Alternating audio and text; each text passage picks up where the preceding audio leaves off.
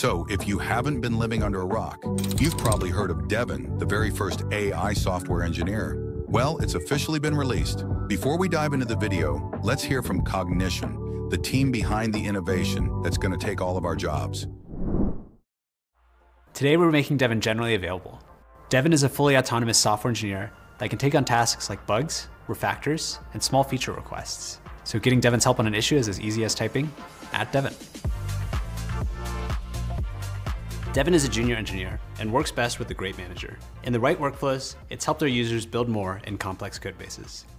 To show you how we use it, we work with Devin to make contributions to popular open source repositories. We're sharing all those runs below so that you can check them out yourself. You can hire Devin now at app.devin.ai. We're excited to see what you build. Before we dive in, make sure to hit that subscribe button.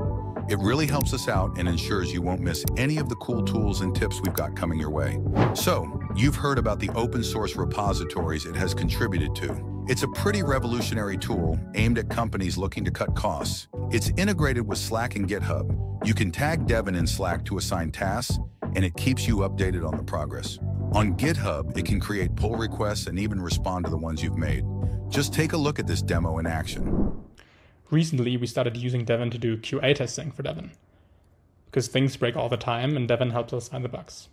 Devin is using the web browser to log into the web application. We gave it a Google account with password and 2FA, and then it just starts testing all the features, creating a session, sending messages.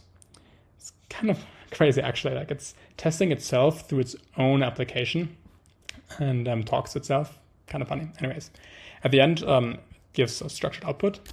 And creating these is really easy. It's just a single prompt. And now this runs automatically whenever we push new changes to Devin. So they even did the sweet bench test and gave good results. Although they have compared with older models, their team has mentioned that they have their own proprietary models, and the benchmarks that they released based on their own testing reveals it to be superior to the O1 preview model. So Devin responds to natural language and can even plan your projects for you if needed. On top of that, it also offers its own terminal and an editor, along with a browsing feature to test your code. So first, when you go to the website, you'll have to log in. If you don't have an account, you can sign up. So here's what happened. After I logged in, it asked for my name. Then it checked if I was ready to give it access to GitHub and Slack, since that's how its workflow is mainly set up. Next, it asked for my organization name, and then, bam, it hit me with the purchase plan, which is $500 per month.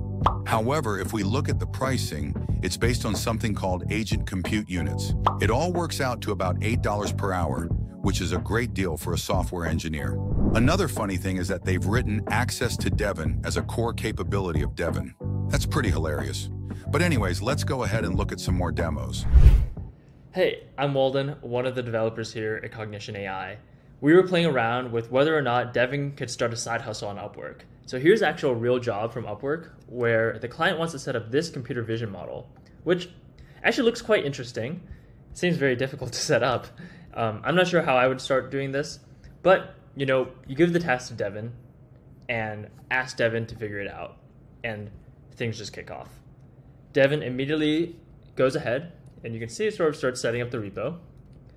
It actually runs into some issues here with the versioning. So if you watch how Devin deals with it, Devin's actually updating the code to make these things work. He continues with this, loading and importing packages. You can see that actually downloads images from the internet to run through the model.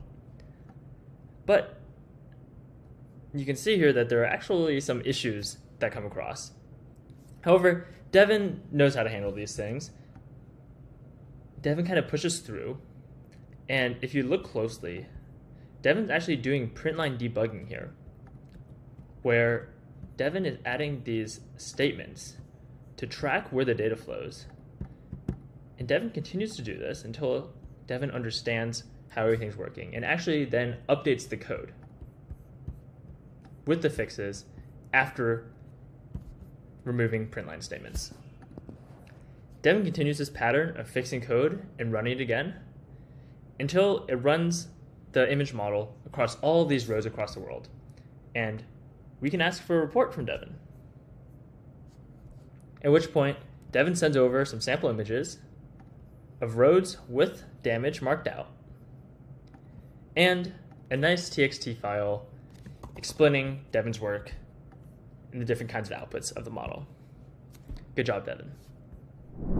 You can see me make the request right here on the left. Let's see what Devin did. On the right, we can track Devin's work and watch Devin jump from tool to tool.